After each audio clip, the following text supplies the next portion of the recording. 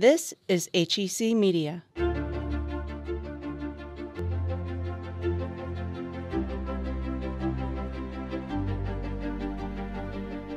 Welcome to Talking with Authors. I'm your host, Rod Milam. This is the first ever episode of Talking with Authors, where we'll be speaking with a variety of best-selling authors spanning genres. Authors like Judy Blume, Brad Meltzer, Janet Napolitano, and so many more. HEC Media is a production company out of St. Louis, Missouri, and with the help of independent bookstore Left Bank Books and the St. Louis County Library, we are able to sit down with these amazing writers and thought leaders to discuss their work, their inspiration, and what makes them special. Also, you can watch video versions of most of these interviews by going to hecmedia.org. Today, our author is Emmy Award nominee and writer Jenna Fischer. She sat down with us for this discussion in March of 2018 at the Marriott St. Louis Grand Hotel. We'll hear how the now famous St. Louisan went from being passionate about one subject area growing up. I was fiery and outspoken, but about social justice issues. So probably people would have thought maybe that I would have gone into politics or political science. That was my focus in high school, and it wasn't in the theater productions. And on to becoming a star in Hollywood and landing the role of Pam Beesly in the hit TV show The Office. She decided to write her book, The Actor's Life, a Survival Guide, to ease the path for others who might be like her growing up, finding themselves wanting to become a performer when it wasn't necessarily their original plan. There was so much that I had to learn, and I want to give that advice to young actors now, because it's not just about being cute and talented. It's not enough. You have to have a good business sense. Interviews with authors from HEC Media and HEC Books. Here's our host, Angie Weidinger. First, just welcome back to St. Louis. Thank you. Thanks so much. When you come to town, do you find that there are so many friends and family? There's just not enough time. I think we all feel like that when we go home. There's never enough time, and a lot of times when I come to St. Louis, it's for an event or a special occasion, and so much of the time and energy go into that special occasion. So, for example, the reason that I'm here for this trip was because my niece just celebrated her first communion, and I'm her godmother, and so because of that, then I don't necessarily have time to have dinner with all my old high school friends. It just times out perfectly that you're here promoting your book as well, right? Yeah, so I just had a book come out, and the book is literally about my journey from St. Louis to Hollywood. I graduated with a theater degree, and I went out to Hollywood, and I thought, I'm a trained actor. I think I've got some natural talent. I've got my Nerinx Hall grit. I'm going to make it in 6 months. And it was not 6 months. I mean, 6 months later, I was actually in debt, barely had a day job, didn't have an agent, had horrible headshots. So there was so much that I had to learn about the process and the behind the scenes aspect of how the Hollywood business machine works. And I want to give that advice to young actors now. And I also want to help, I think it's a great book for parents to read if they have a kid who might want to go into acting, because I think it could help parents kind of direct their kids in a more realistic way. Because it's not just about being like cute and talented. It's not enough. You have to have a good business sense, I think, in order to really make your way. Well, and also helping them understand what you're wanting, because I think you wrote that your parents talked you into getting a minor in journalism because they thought, oh, well, that way you can be on TV. Yes, I think a lot of people think that actors like the showy part of the job, that the reason we became actors is because we're show-offs, or we were the class clown, or we like being in front of the camera. But most actors I know are very shy, are introverts. I'm an introvert. I don't like being the center of attention. I like being at a small, intimate dinner party with people I know very well, much more than a big party. I didn't go to a single fraternity or sorority party when I was in college. That would give me social anxiety.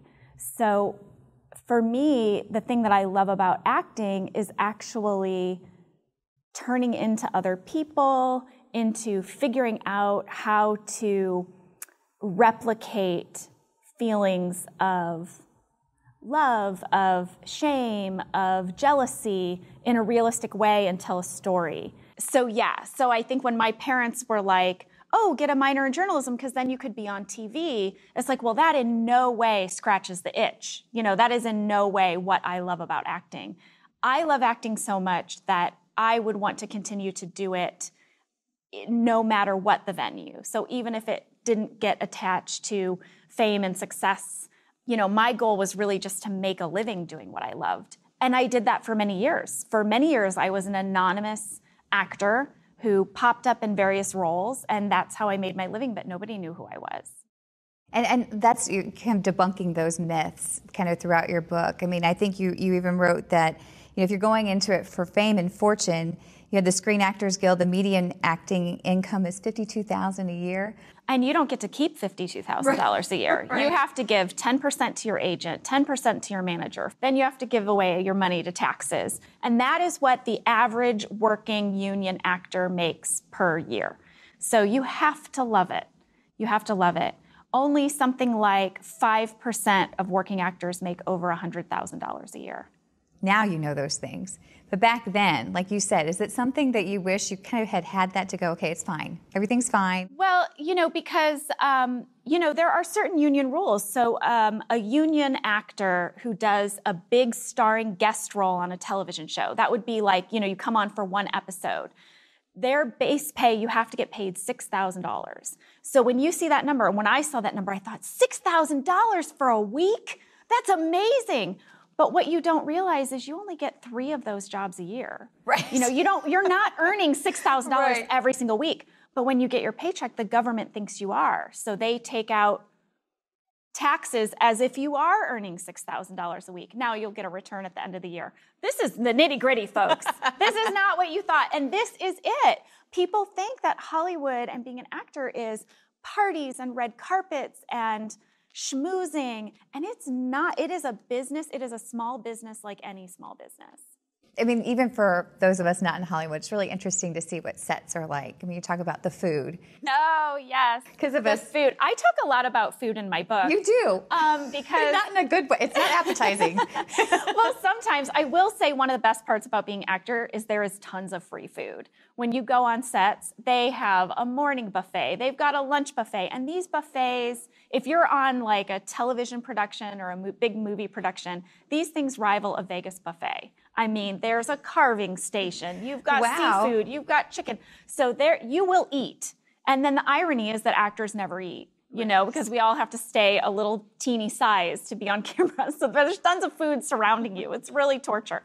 But as a starving artist, I would go and try to figure out all the ways that I could take food home. So I'd work one day on a set and I'd leave with a little to-go packet because that was the best food I could get. That was the best way to eat. But then when you're in a scene, when you're working and you see people eating dinner in a scene, that food is gross. So the food surrounding you is good, but the food when you're actually working is gross. So if you have to eat chicken parmesan in a scene, it's cold. So they cook it and then they make it really cold so that throughout the day, as it warms up under the lights, it doesn't make you sick. Right. And so and it takes hours to shoot a dinner scene. And so you just keep getting that same plate of food kind of back in front of you. So I always say if they give you a choice of what you'd like to eat in a scene, just say salad. Not steak. Don't you say said steak. That, yeah. Yeah, when I was mistake. a starving artist, the first time I got to work in a dinner scene, they asked me what I wanted. It was at a restaurant, and they said, just pick something off the menu. And I thought, oh my gosh, I'm so hungry. And I said, can I have steak and potatoes? And they said, oh yeah, sure. Well, then they served me cold steak and cold potatoes all day. And it was, no, this is I bad. was like, oh, shoot. That's not what I was hoping for. Well, and you have a lot of funny things that have happened to you that, I mean, you're not afraid of self-deprecating moments in your book. I mean, there's a lot that, I mean, most people have probably gone, I'd rather forget about those things, but you wrote them down. Well, that's funny. I have a friend who's a writer, and I actually quote him in the book, and he said, one of the problems with our industry is that people there's a term, they never show their brush strokes. So you see the final masterpiece of the painting and you think it just came out of the person like that. or a script. You think it just poured out of them, or an acting performance. But the truth is there were so many brushstrokes, so many mistakes, so many wrong places where we put color and then had to fix it. There's so many corrections along the way before you get to the final masterpiece. So my book was the attempt to show all the brushstrokes, to show all my mistakes that hopefully people can learn from, that I learned from, because I didn't just land in Los Angeles. And not only did I not have the opportunities to get on a television show the minute I landed there, I wasn't ready to be on a television show. And that's a big message of the book, which is that you need seasoning. You need to learn how to be on a set. You need to learn the etiquette. You need to learn how to perform for a camera. You need to learn how to endure the days, which have a lot of changes. I talk about in the book, I had a situation where I had this very long speech that I had to give, a medical speech. And so I memorized it. And I was so confident that I was bragging on set that we were gonna be finished early because I was so prepared. Well, I missed an email where they sent me a rewrite of that speech. So when the camera started rolling, I launched into my speech and the director said, "Oh, Jenna, did you not get the rewrite?" And I thought he was kidding with me. I thought he was, joking because I'd been bragging. Right. And I said, "Oh, ha, come on, let's do it." And he goes, "No, we had some clearance issues and we had to rewrite it and it's completely different." And the whole crew is there ready to shoot. And then I wasn't prepared. So I talk about that. I talk about read every email when you get to work, confirm you're really doing the scenes, confirm you have the right material. Things change all the time. Coming up later, we'll hear more about Jenna's life in show business, both funny and scary. I didn't know that you shouldn't go to auditions in people's apartments. I mean, something horrible could have happened to me. I'm just lucky, frankly. And we'll hear Jenna read a snippet from her book as well, when Talking with Authors continues from HEC Media. Educate Today offers an ever-growing library of the highest quality video resources, curriculum materials, and interactive programs, all of which are designed to challenge thinking, inspire creativity, and empower learning of students, educators, parents, and lifelong learners. And you can find out more about all these programs by going online to educate.today. That's educate.today. The friends that you made when you got out there, I think you write, a lot of them left after 2 years. Like, you know what, this is too much, it's too hard. Yeah. But you stuck it out. Is there what's the message of tenacity that, I mean, any of us in any industry could use there, and maybe even in the future that you hope your children can see if they were to read this book, as they're looking for a career? When you go to those ball games and you're down, like, remember the World Series, St. Louis, right? David Freese, right? Did we think we were going to get out of that game? It happens. Why can't it happen to you? If you can wait it out, I don't know. That's me, though. Like, I'm the girl who would sit on the courthouse steps for 9 years to get my law passed and just break people down by just waiting them out. There's a lot you can do by just refusing to leave. And there's lots of examples where the success came later in life. Every market is very saturated with like 21-year-olds who want to go out in the world and like start that career, and especially with acting. But if you're in your 30s, a lot of the people leave. So I always tell actors, stick around because the competition goes down, if you wait it out. But also I think if you don't love it, if you don't need it, if it isn't like oxygen to you, be something else. You give a lot of advice in your book about what to take with you to auditions, what to do to prepare for auditions. You have in there what you should always bring when you go for a fitting for a role, and you talk about undergarments, blue jeans. You don't mention a shirt, which I wondered then. I saw you on Jimmy Kimmel in your towel, but you had your jeans on, obviously undergarments. So is that what happened? I should have. Yes, no. So what happened was I was backstage and getting ready and sort of luxuriating. And I had this strappy kind of jumpsuit, and I had put on a towel with my jeans because they had to put makeup and lotion on my arms. So I'm sitting back there in a towel, and they bring around snacks, and it was 5 o'clock, and I was hungry. And I was like, oh, I've got plenty of time. I've got plenty of time. Well, then when it was time, they were like, you're up next. Get dressed. I'm like, okay. I go to get dressed and just like, with the zipper.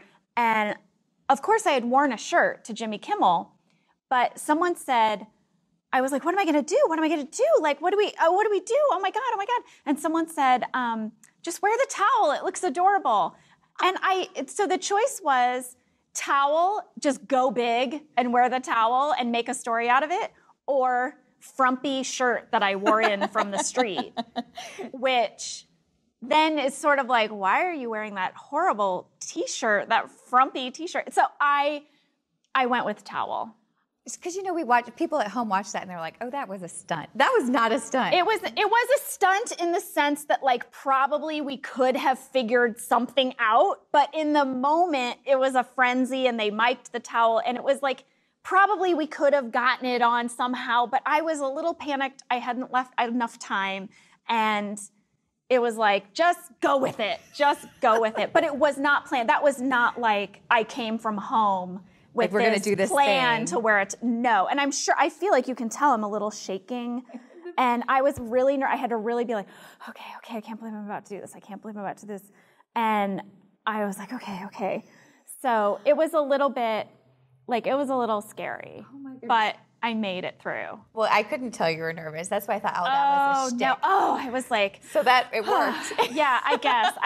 Because I was like, well, maybe if I walk out and I just like have my hand down and we can get it on and it'll be okay.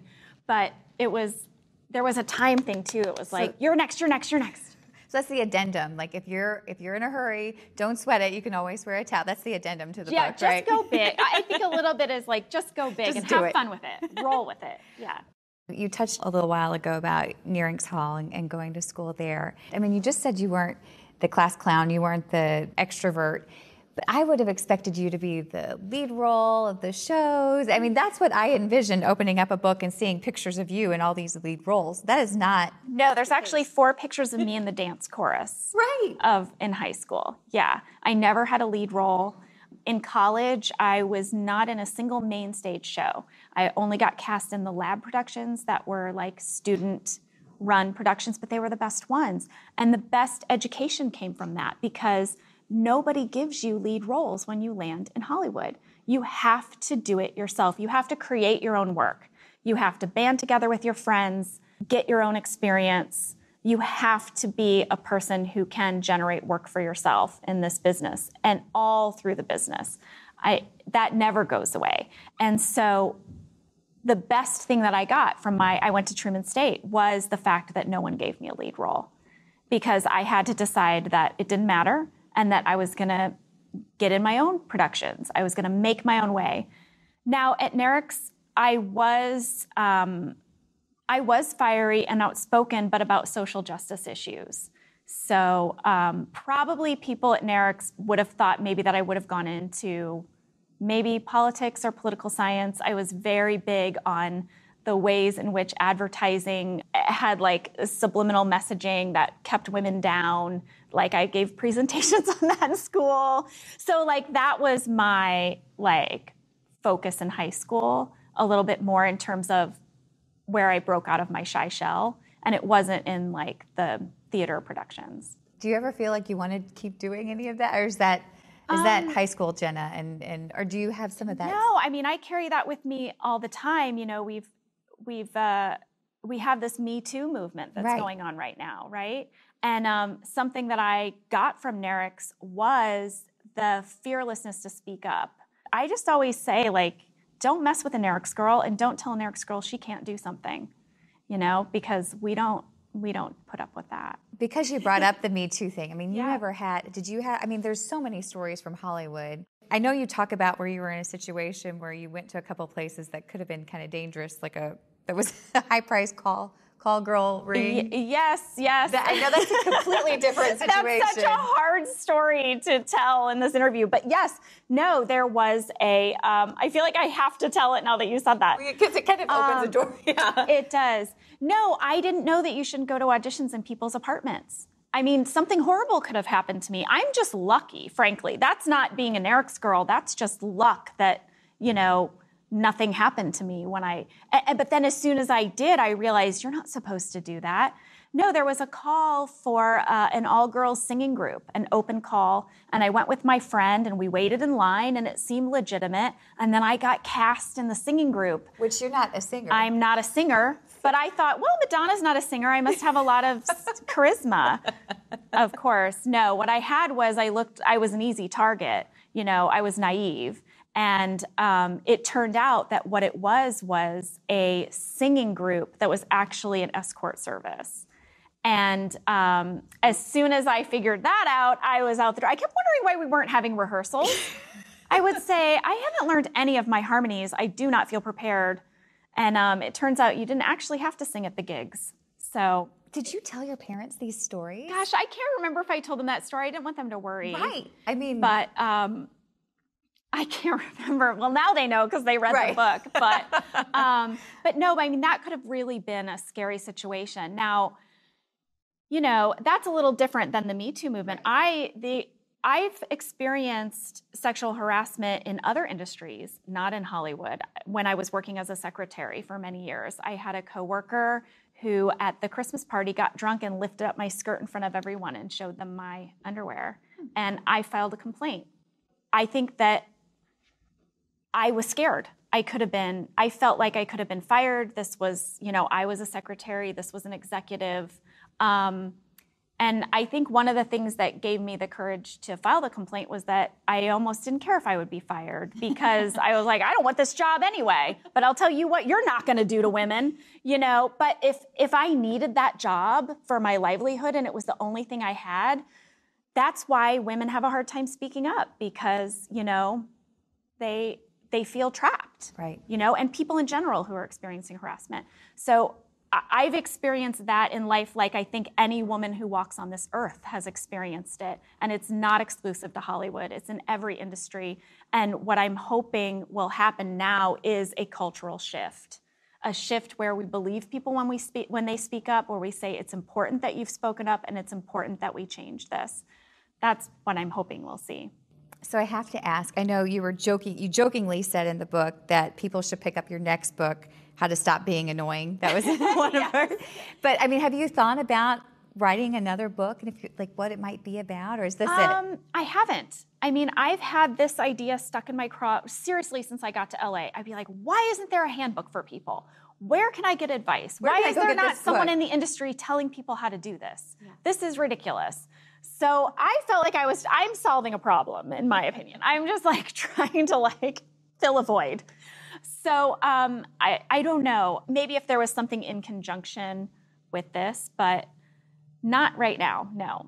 This is it. One book. It took quite some time, 7 years? From the time I first had the idea and first told my manager about it, it was 7 years before the book was published.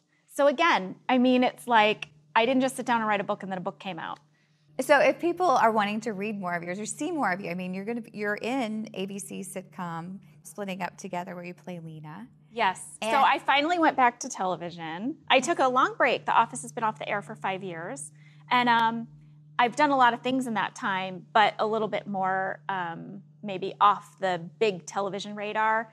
I did a play in New York, and then I was in the world premiere of Steve Martin's new comedy Meteor Shower, which moved to Broadway, but I didn't move to Broadway. Amy Schumer did a very good job on Broadway.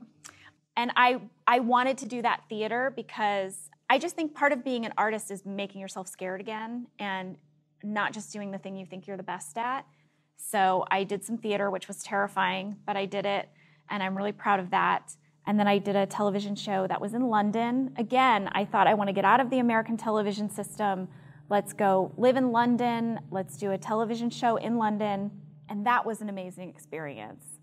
And then finally now, and I had 2 babies in that time too. Now everybody's in school, and I decided those were all short-term jobs, which are great for being a mom, being a parent, just part-time, a set amount of time and it's over. So a television show, you sign a 7-year contract, and so it could go on and on. So I didn't want to kind of take that on again until I felt like as a family we were all ready. But I did, and I could not be more excited. So the show is splitting up together. That was such a long preamble. It's okay. But, so the show is splitting up together. It's for ABC. It stars me and Oliver Hudson, and we play a couple who's recently divorced, who is still trying to co-parent and raise our kids. One of us lives in the detached garage each week, and the other lives in the house with the kids. So the idea is the kids don't pack a bag and go to different houses. The parent packs a bag and just sort of goes in the garage. So we're still kind of on top of each other, navigating a divorce and kids and running a household. And this is something that people are actually doing, I've read. Yes, it's called bird nesting.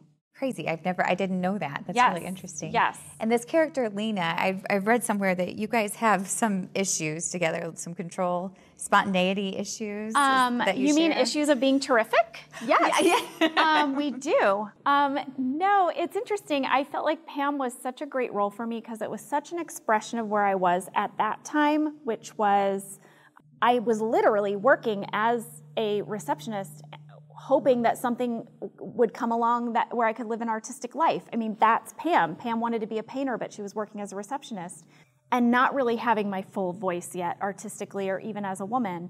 And so it all really was perfect. And Pam's journey of finding her voice was very similar to my journey on that show.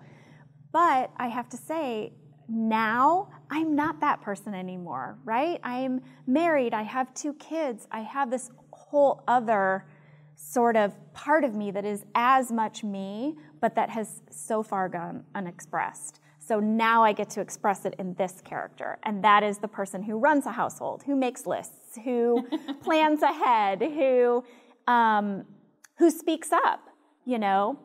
That was one part of Pam that was the most different from me, which is that it would not, if I had a crush on Jim, it would not take that long for him to know.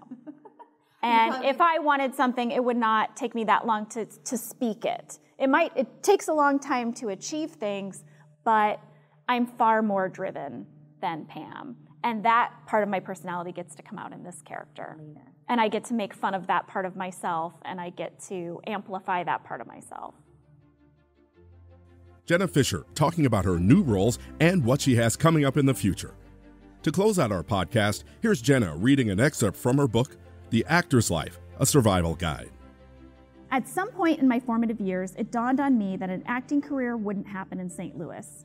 There were only a handful of movies filmed there my entire childhood, among them American Flyers, Planes, Trains, and Automobiles, and for you trivia buffs, Escape from New York.